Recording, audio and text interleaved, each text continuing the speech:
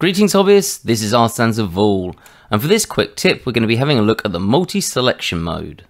So we've got our default cube here in the middle of the screen, and I'm just going to add a subdivision surface modifier. I'm going to make a simple version of that, and I'm just going to up that to say 3, just so we can demonstrate this a little bit easier. Obviously we could have subdivided it another way, but that's not the point of this video. So I'm normally a great supporter of using machine tools. It's the thing where, if you've seen my other videos, when you press tab, it gives you the options of the modes that you can go to, and it makes it really quick to slide into vertex mode, or down to edge mode, or right to face mode. And it definitely speeds up those transitions so that if I'm working on a face here and then I want to go into the edges, I can quickly shift between it.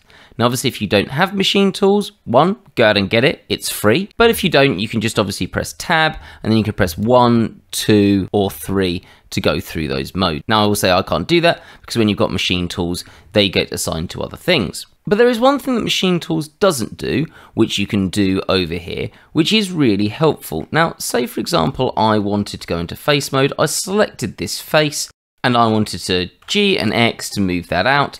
And then we've got this horrible topography here, which isn't going to work. We've got a lot of errors, and essentially this won't 3D print. So I'm going to go into vertex mode. I've got to select those two and press join so that I can assign that to not be a non-flat face. And then I'm going to have to do the same over here and here and here. And just as an aside for this, don't let the shading make your decision here. It looks like you have to do there, which you could do to do that. Or if I undo that, you can do this here, J to join.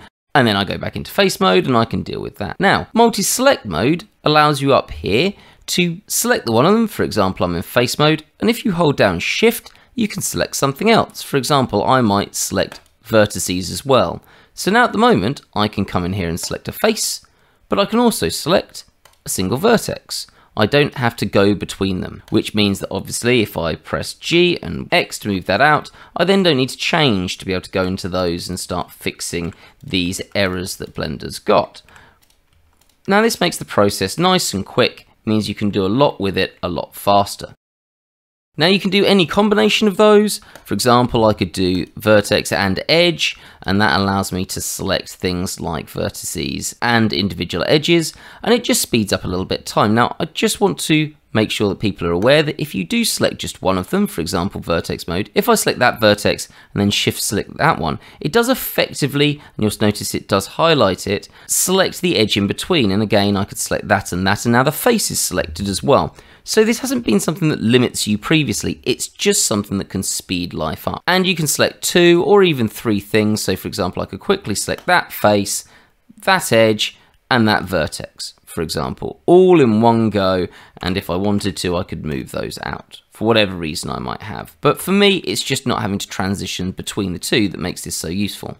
Now there's one limitation of this that you need to be aware of, and actually this is an improvement to what it was. Previously, if you had all 3 modes selected, vertex, edge, and face, it wouldn't let you do edge loops very easily. Whereas now, and I don't know when this change happened, because to be perfectly honest, I only found out about this a couple of months ago. It seems like it should be obvious, but it never really occurred to me to try shift selecting multiple things. But if you hold down Alt to select an edge loop, for example here, it will always use the highest denominator that's here. For example, face mode is the highest denominator, or what I would think of the highest denominator it's made up of in most instances 4 vertices. So that is going to be selected, and I can obviously Alt select those.